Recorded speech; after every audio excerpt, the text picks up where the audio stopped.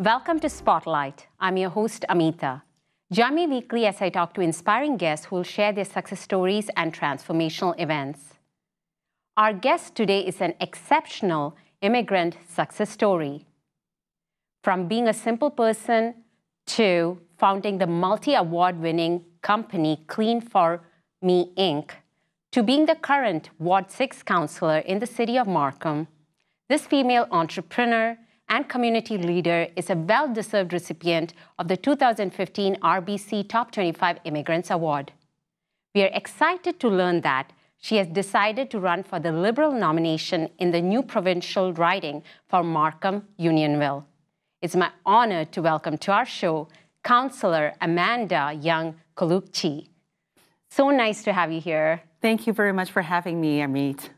And you look amazing. Thank you. Thank you. I love saris. They're just so beautiful and so gorgeous.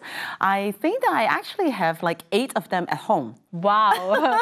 All different colors. I need to come visit you and learn from you. See, this is why she is the right community leader for us. We're going to find out soon. But before that, tell us a little bit more about your growing up, how you came to Canada, and your life in general in Canada before you entered the political scene. Yeah, so I was actually born and raised in Hong Kong, and I came from a very, very humble background. My parents are working class. I have to start helping my parents since I was a kid, and just to feed the family, right? So we're 7 people living in an apartment about 100 square feet. So it's very, very humble background. So I value the hard work that everybody have to put in to achieve their success. And I do believe that we have to have dreams.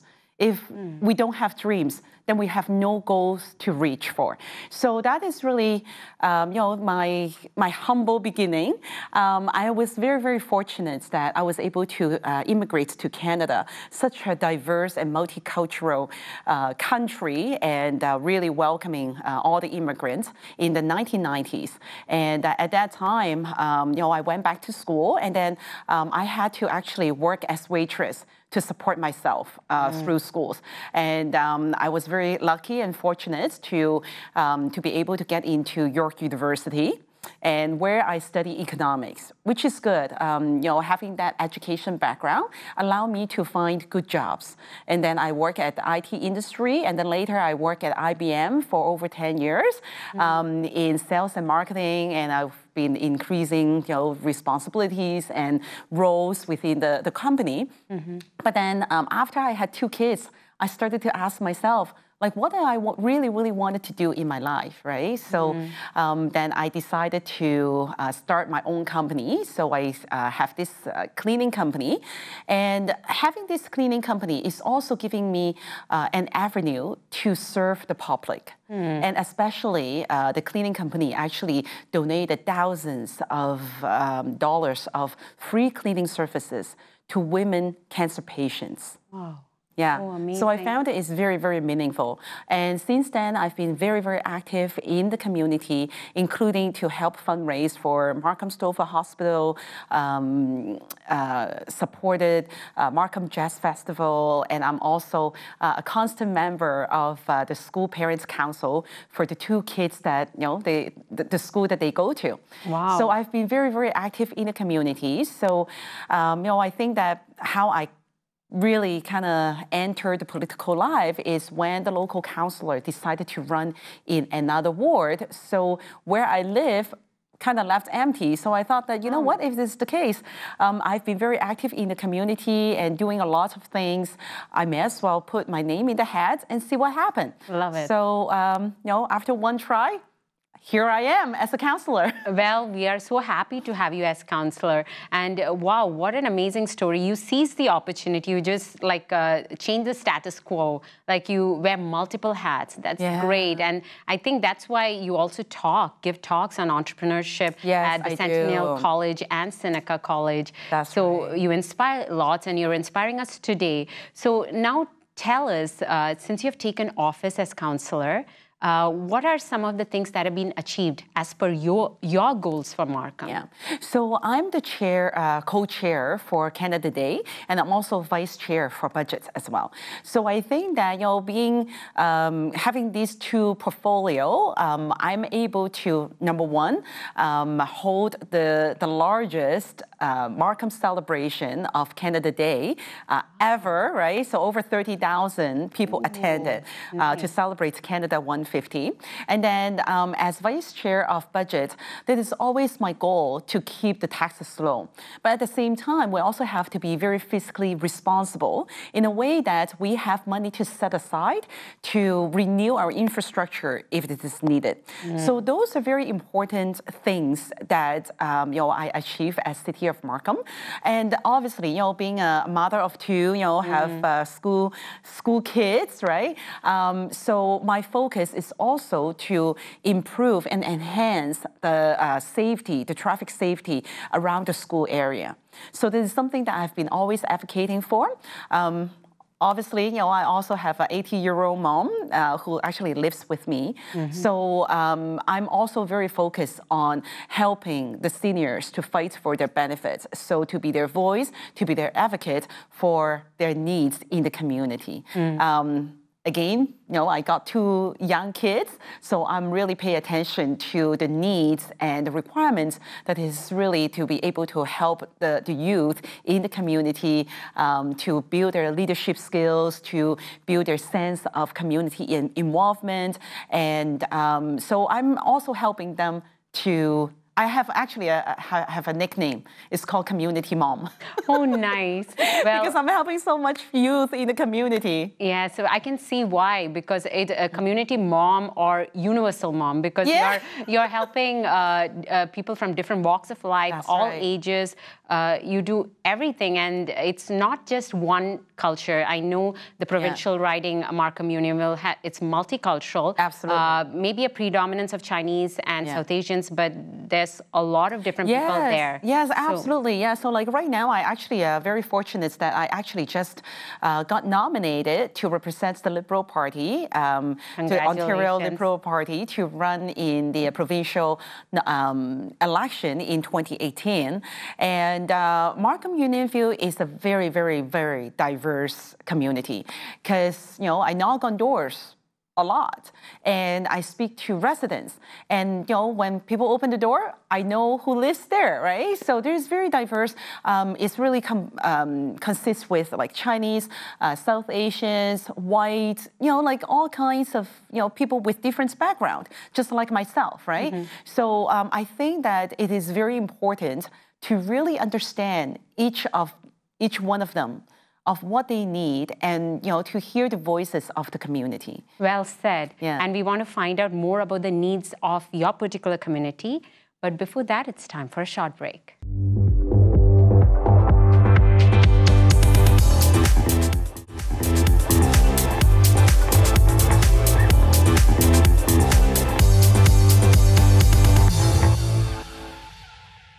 Welcome back to Spotlight. We are talking to Councillor Yeung Collucci, and she's running for the Liberal nomination in the provincial riding for Markham Unionville. So first of all, Councillor, tell us a bit about your community right now. Well, actually, the Markham Unionville community, like I mentioned before, that is really diverse, right? So it really consists of different ethnic and different background and religious and stuff like that. So I do believe that we need to embrace the diversity. And I believe that diversity is really what makes Markham Unionville beautiful. And not only that, like we have Chinese, South Asian, Caucasians, and when I host different community events like summer barbecue, or recently we just had a back to school fun fair. We also hosted the first ever Diwali celebration in Ward 6. That's interesting. The first South Asian event hosted by you. How did that come to be? Exactly. Yeah. So because like I talk to residents a lot, and obviously some of the residents say that like, well, you know what, Councillor Collucci, it is just great that you have a summer barbecue and have summer fun and stuff like that. What about some cultural experiences, celebration?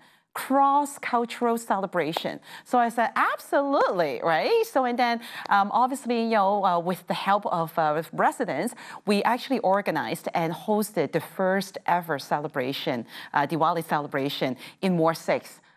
It was never done before, and I'm really, really proud to be the one councillor who actually did it the first time.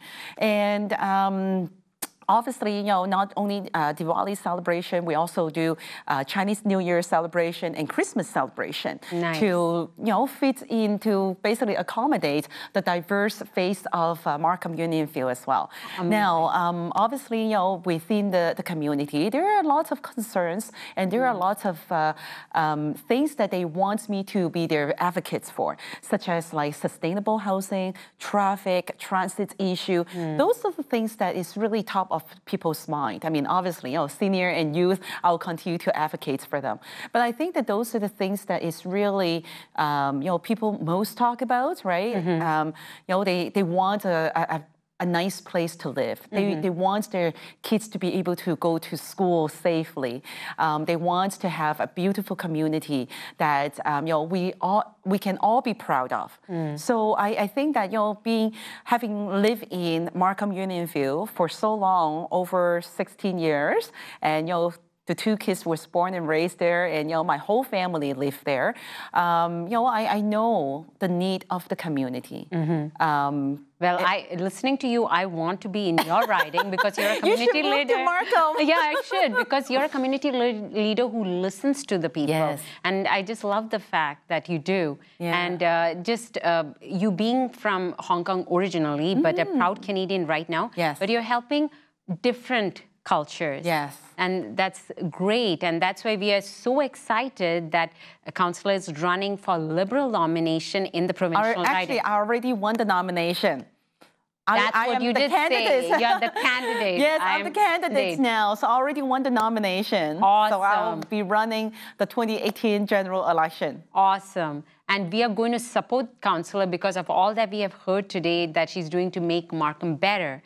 I wanted to shift a bit of our focus. Yes, we are helping all the different cultures, but right now shift a bit to our South Asian community in Markham. Absolutely. So we heard a little bit about the first Diwali event, but I understand that you have been also part of many other South Asian events and organizations. So tell us a bit more. Absolutely, yeah. So in my riding, there's a Indian temple and also Sri Lankan temple, and I really embrace every culture. So, I supported the Sri Lankan temple. They had held different events such as like, tree planting or the community cleanup. So I was part of it as well. So I took part of it. Not to mention, I mean, obviously, Diwali is one of the biggest celebration, right? Festival of Light. And also another one, which is Festival of Color, which is also a very important celebration as well. So I also participated in that as well.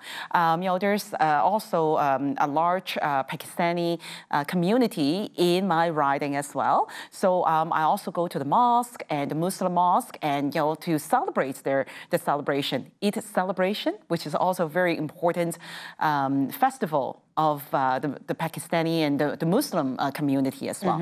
So those are the things that I actually have a lot of fun participating and going to those events and to just have fun and enjoy good time with residents to celebrate with them. That's awesome. And that's how the community comes together and grows to better heights. Absolutely. Absolutely. And it's not just here, though, that you're helping the South Asian community. Again, once we're focusing on the community, you are also doing activities in India. Yes. Tell us a bit about the trade mission that you accompanied the mayor with. Yeah, so I was very fortunate to be able to go to India with the Mayor Frank Scarpitti. And at that time, actually Premier Kathleen Wynne was also visiting India as well. So we were able to kind of piggyback and join the trade mission a little bit as well. But I went to New Delhi, Mumbai, Hyderabad, and all those cities, Kolkata. It is really, truly an eye-opener for me, being first time ever in India and yet also travel to so many different cities. Each of the cities have their own character. And I was able to meet with the local officials as well. So it is a great, fantastic trade mission that I participated. Not to mention that I also met with a lot of entrepreneurs, business owners, that they also wanted to have this, not only the cultural exchange, but also business exchange as well. So they wanted to know, how they can invest in Markham and, vice versa, right? So bring Markham to India as well. So it is really, really great experience. Actually, just to let you know that I may be actually going back to India very soon to join a friend to celebrate their wedding. Nice. Amazing. I want to learn more about the South Asian community, like what are the concerns they have told you about. But before that, yes, it's time for a short break.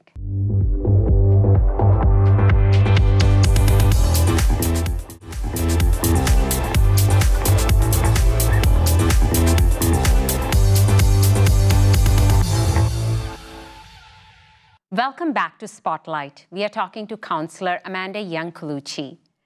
So, Councillor, like I was asking, we were talking about the South Asian community.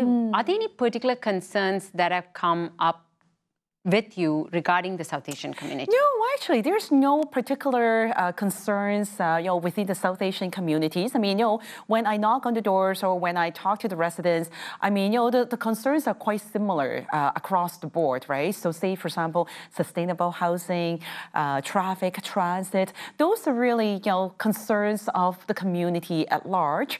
And so I think that, being part of a community member who lives there, who raised their family there, I share their concerns. Very well said. So we are so excited that you're running in the provincial election. What inspired you to run for the Liberal Party? Well, you know what? Like I mentioned before, that because I come from a very, very humble background, and I believe in the value that the Liberals share, such as treating everybody equally.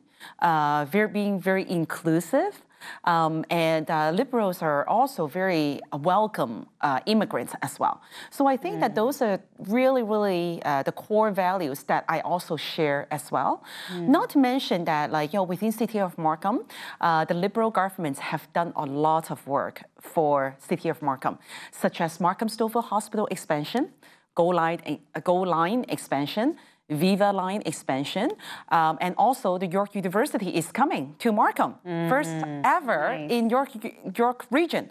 So I think that those are the key things that the Liberal governments have done, and it's proven for City of Markham. And outside of that, if you're looking at a broader sense, the Liberal governments has balanced budget. Okay, so this is huge. And while the economy is growing, and at the same time, we are also able to provide grants, which is free tuition, to low and middle income family. This is really important things. I believe that not just for Markham residents, but it's also for Ontarian as well. So this is exactly why I picked the Liberal Party to run in this riding of Markham Unionville. Very well said. So something in line with your principles, your goals, everything that you have showcased through your life, to help the community at large. So it does make sense. So we are so excited that this is happening. For sure. How can we as viewers support you in your efforts? Well, I would say that, when it's time to vote, come out to vote, obviously. But in the next few months, I'll be knocking on doors. So come talk, open the door and come talk to me. Whenever that I have events, come and see me, and my door is always open for you. And if for whatever reason that you're not able to talk to me in person, you can always give me a call or send me an email. I'm here to listen. My ears is all yours. Very well said. Is there some website that viewers can go to for more information in addition to watching us today? Yes, absolutely. My website is www.voteamanda.ca, and my email is amanda@voteamanda.ca. Nice. I love it. You're truly the right choice, in my opinion, and I'm sure the viewers believe it today, too, after hearing your whole story today. Yeah. I'm going to digress for a bit. Sure. We heard you are the wonderful mother, in addition to being the community mom, which I call universal mom. Yes. But you have two lovely children. Yes. A wonderful husband. Yes. Tell us a little bit. You're so busy with everything that you do. You don't have one free minute to spare. Do you have time for spending with them? Well, you know what? Every year we always go camping, and we make it as our family tradition. And we'll camp for a week, basically. And in Algonquin Park, no phones, nothing. So it's just being locked in the forest. But I think this is a great family time to spend there.